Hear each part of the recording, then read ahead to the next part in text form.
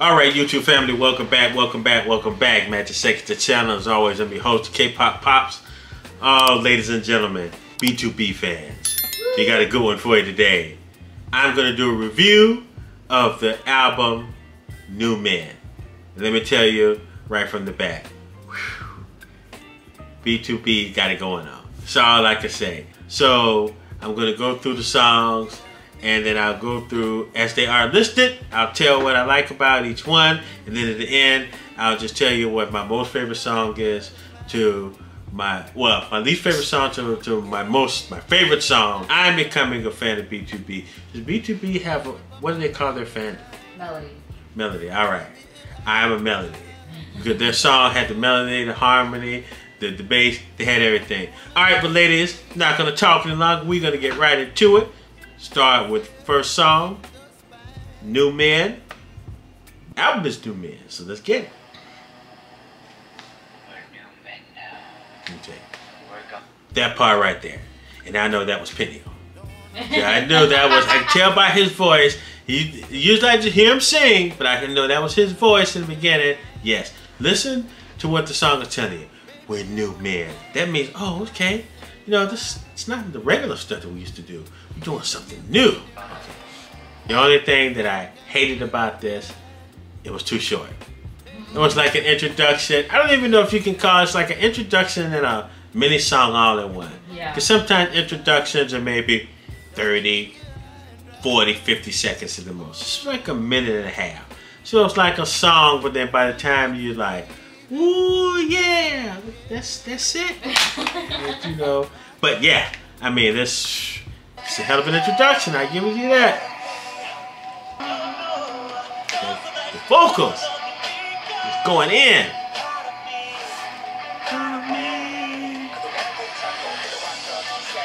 You got flow in the introduction and harmonization. Mic drop.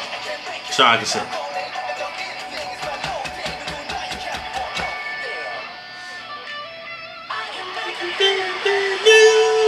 That's my part right there. The harmonization.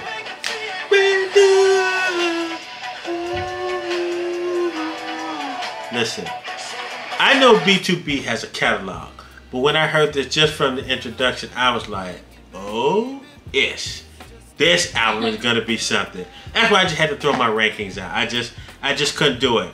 It's just the song was just, the whole album was just too much, too over the top, too much for me to process to try to, you know, bottle this down. This song is this score. Nope, couldn't do it. All right, ladies and gentlemen, we're going right into the next song. I'll Be Your Man. Girl.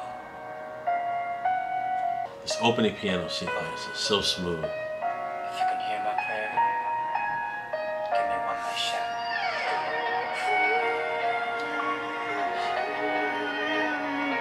Hear that violin and the piano.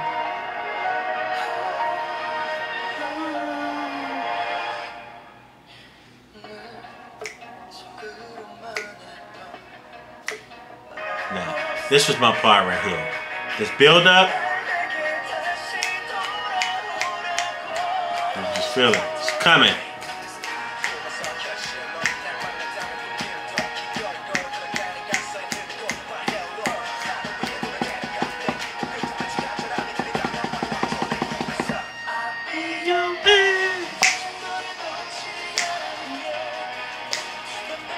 And I didn't expect this from this because the opening sequence sounded like it was going to be a ballad. And I'm like, okay, you know, I love ballads because I'm sure BTOB does ballads as well as the best of them.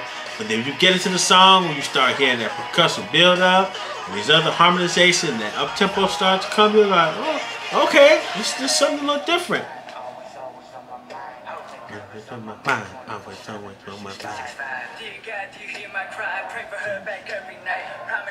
That flow.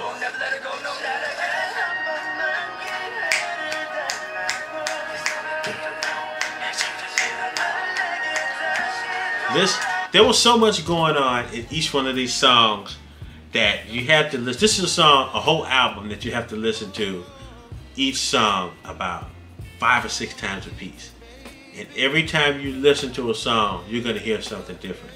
You're going to hear something that, the second time you hear it, you're going to hear something that you didn't catch the first time. The third time you play it, you're going to hear something you didn't hear the first or second time.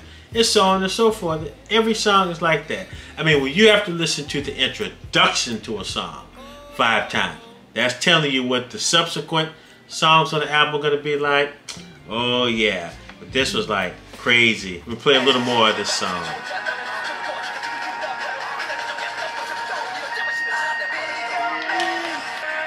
There is a falsetto coming up right here.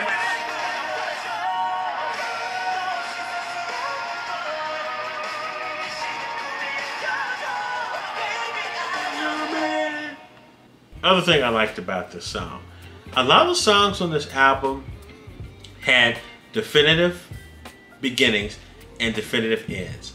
A lot of songs that you hear have definitive beginnings, but they don't have definitive ends. They'll let the chorus ride out at the end of the song, and then they'll just fade out. They'll dim the volume down. So in other words, if they was like, "I'll be your man," they would get ready. Then they get ready to end the song. "I'll be your man." Like what you hear on the radio a lot. Yeah, you hear the radio. Most songs don't have that definitive end. I think all 7 of these songs have a definitive end. Whether it's a bam, there's a last note, that was very unique. All right, moving on to the next song, ladies and gentlemen. Drunk. I like Drunk. The violin is what caught me when I first heard it. Yeah, the opening.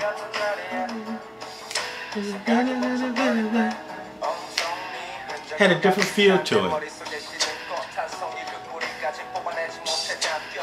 The hi-hat opening on 3 and 4.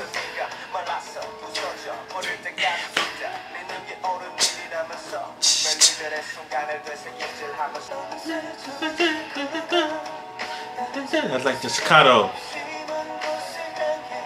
Listen, this song right here, let me go up a little bit. The background harmonization. You have to really listen.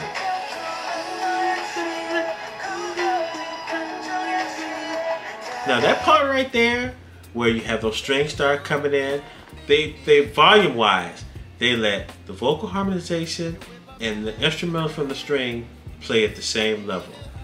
Most songs, you either feature the strings or you feature the vocals. They elevate the volume in the studio a little more to favor either one or the other. This one is played at the same rate, so it gives it a whole different feel. You're like, okay, I can hear the vocalization, I can hear the strings.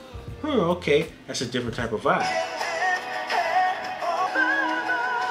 Listen, that falsetto.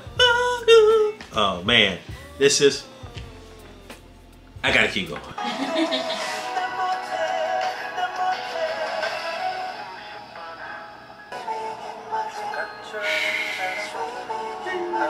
The background harmonization.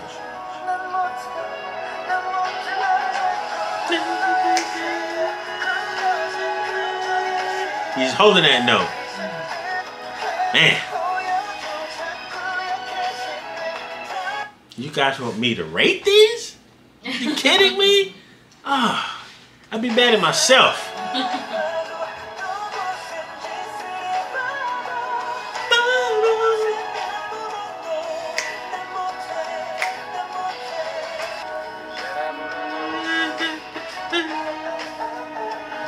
That part right there always has an Earth, Wind, and Fire type of feel to it. Earth, Wind, and Fire does that a lot of this song. They have like the harmonization at the end, then they have these little horn interludes. Look, Earth, Wind, and Fire, they're very famous. To me, they always had the best horn section of any group, period. To me, just K-pop Pop's opinion. Okay, first off the bat, what's the song called? Bored. What is he doing at the beginning of the song? Yawning. That's that attention to detail. You're like, okay, so I'm not going to have a song called Bored and have firecrackers and poppers and boomers going off. Okay, he's bored. So what do you hear? Okay, he's bored. Let me tell you, I love this song. That feeling. That whole syncopated.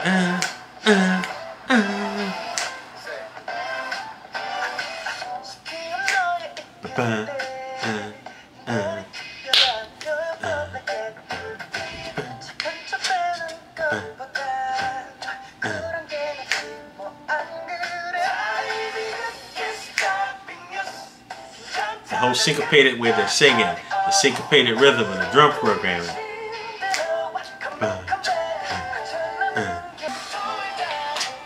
The song was so unique to me. It just had a whole different vibe to it for me. Let me tell you, this flow is getting ready to come up.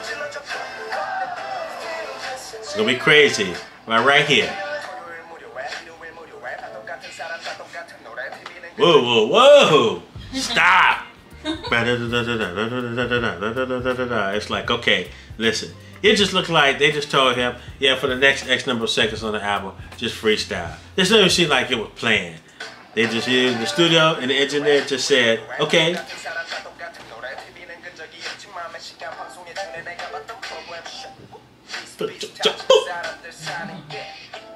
Syncopated rap.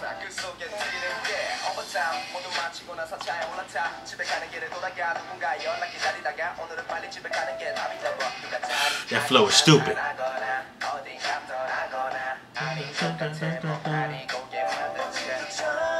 Woo. Listen, you don't even have to understand. I don't even care to know what he's saying. Just the vocal inflection and just the freestyle. I can just tell it's freestyle. When he gets to that part, I'm like, oh, okay, bro.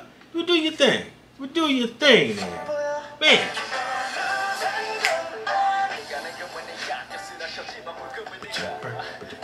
That part right there.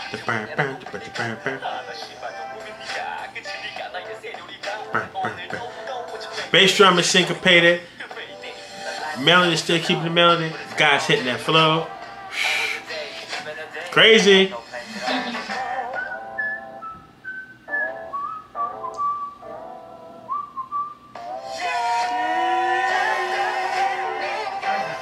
Oh man.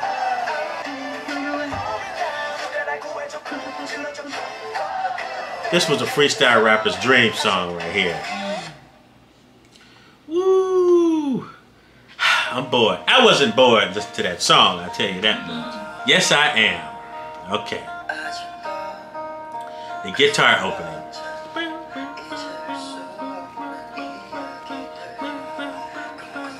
Only thing playing, the guitar.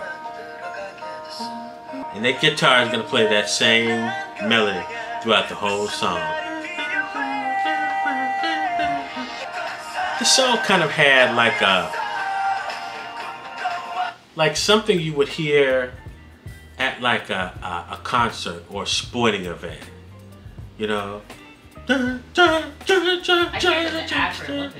Yeah, it could be. Yeah, this could be like one of the theme songs in for commercial for the Paris Olympics, 2024. You know, I mean, could easily. It just has that feel, and the way that the background singing is, it almost gives it kind of a chorus type of feel, but it's just the members of the group singing background. That flow. He's flowing to an acoustic guitar. You think there's just no percussion, no rhythm, just a guitar. This is a hype song right here. This is a great finale song to a concert.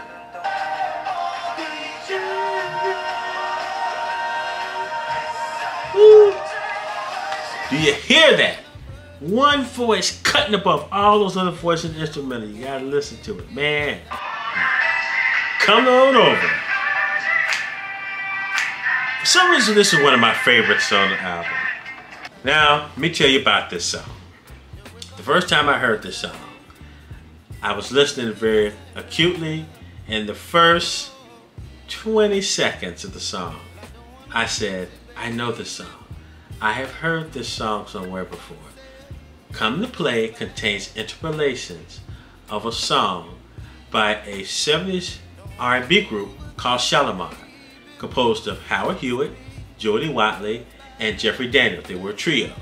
They have a song called Second Time Around, and it has the same guitar interlude. Not saying that that's where they got it from, but it sounds exactly, if you Google it, Shalimar, Second Time Around is the name of the song. They have that. I even let my wife listen to it, and she's like, that sounds like a song I know. I said, oh, listen to it, wait. I said, I'm gonna let you figure out what group it is. And she's like, oh, yeah, this sounds like a group from the 70s. I said, yeah, you coming on it. I just wanted to make sure that K-Pop Pops wasn't overhearing something. Because, you know, when you listen to, you know, the hundreds of thousands of songs that I've had listened to in my lifetime, some things just start to sound the same after a while. But it's like, no, this is very distinct. I had to go back to it a little bit.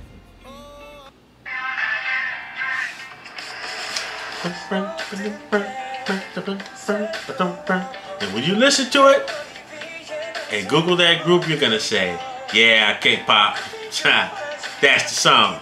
They might not have taken it note for note, but there's a heavy R&B element from that group in there. But hey, I like it, it works. There's strong R&B feel to this song. This is a feel-good song to me. That horn, crescendo.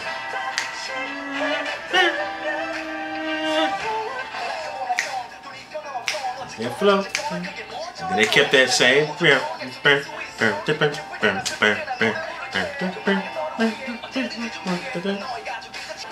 The chorus is very catchy. You're gonna welcome to my song. It's horns. Then the chorus. Welcome to my song. This was the feel-good song right here of the album. Having a bad day, put in a song. So come to play, name of the song, so you came to play. Yeah, see the end. There's no fade out. Uh-oh, listen. This song right here, they had me the first 1 or 2 seconds of the song. Any song with a strong percussive opening is my song. Man, you got the number, that snare drum, and the rim shots, hi-hat rim shot. Love that. Gotta go back to it. I gotta turn it up a little bit. And that's my thing. I was like, oh, this should have been come to play.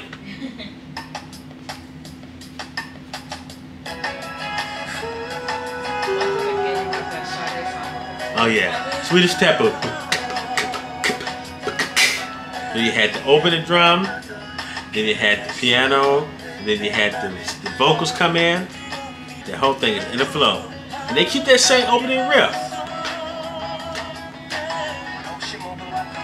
This song right here had so many different elements going on to it. It was like my notes were, on this song alone were like a page long. Was like but just like one of those songs. Every time you hear something different. You catch something, and I caught a really unique thing about this song.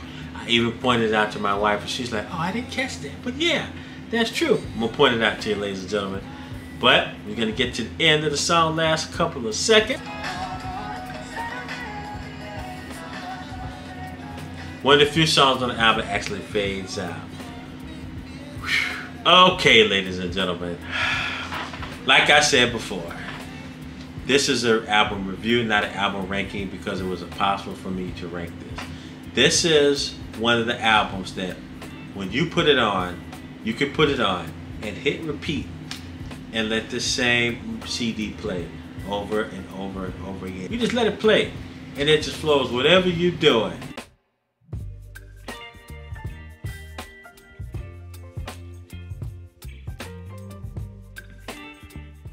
That's my top 7.